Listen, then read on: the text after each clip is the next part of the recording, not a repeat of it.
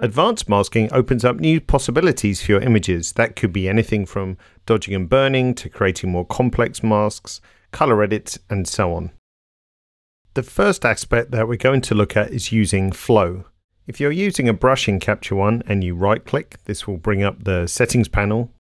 The last adjustment is known as flow, and this is very useful, for example, when doing operations like selective lightening or darkening, or otherwise known as dodging and burning.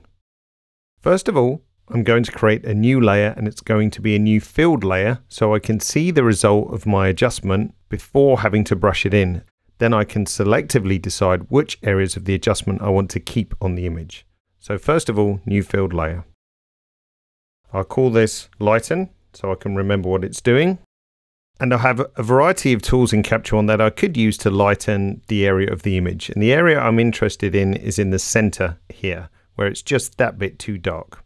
In this case, I'll use a luma curve just to lift the shadow slightly, but to keep the color nice and stable. And you can see in this case, the adjustment is applying to the whole image, so I can see exactly what it's going to do.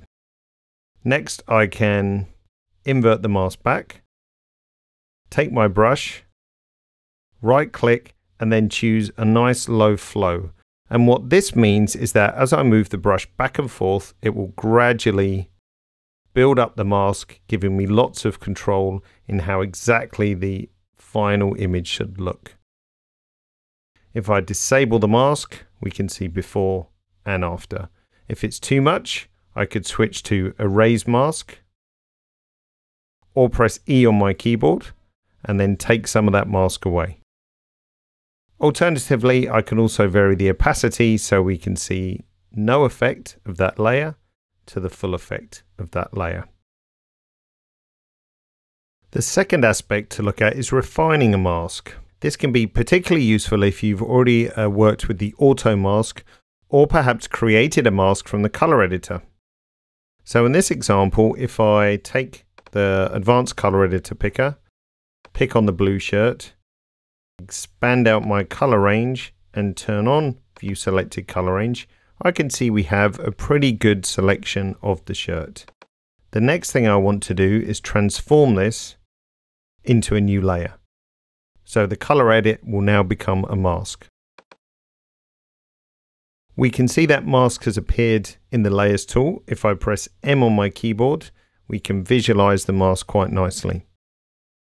Zooming into 100%, we can see the edge is not as smooth as it could be. And if I start to do some edits like exposure, for example, then we can see that there's a slight halo around the edge, which is a little distracting. So before making any adjustments, the mask can be refined using the Refine Mask option in the submenu of the Layers tool. Before refining the mask, I'll visualize the mask as a grayscale mask. This will be much easier to see exactly what Refine Mask is doing. Up in the submenu, pick Refine Mask, and then decide with the slider how much the mask needs to be refined. You can see with a relatively low value, the mask has been cleaned up nicely and the edge blends much better into the outer focus areas. Apply and the mask will be completed like so. Keeping in the grayscale view, I can also go ahead and clean up any areas that I need to. Black is where the mask is not present, white is where the mask is. So over here, I can just do a quick cleanup of a couple of missed areas like so. Press M to remove the mask like so. And now when I make further adjustments, for example, just editing the exposure, upping the contrast, maybe having some clarity, that the edge looks much smoother and much more natural. Mask can also be filled if you've already outlined an object. Simply choose Fill Mask. Also, if you've drawn the mask with the hardness set a little too high, you can also feather the mask after it's drawn. Just adjust the slider till you have the right amount of feathering and click Apply. If you find yourself using the options in the submenu frequently, all of them can be added as a shortcut in the keyboard shortcut editor. There are also different shortcuts for adding different kinds of layers, moving through layers, and controlling the brush. Settings from a style or preset can also be applied to a layer. Start by choosing a new filled layer. Then right-click on the layer and choose Apply Settings From, and choose one of your own styles or presets or a built-in style or preset. For example, if I choose a color grade like so, I can then vary the opacity by using the Layer Opacity slider.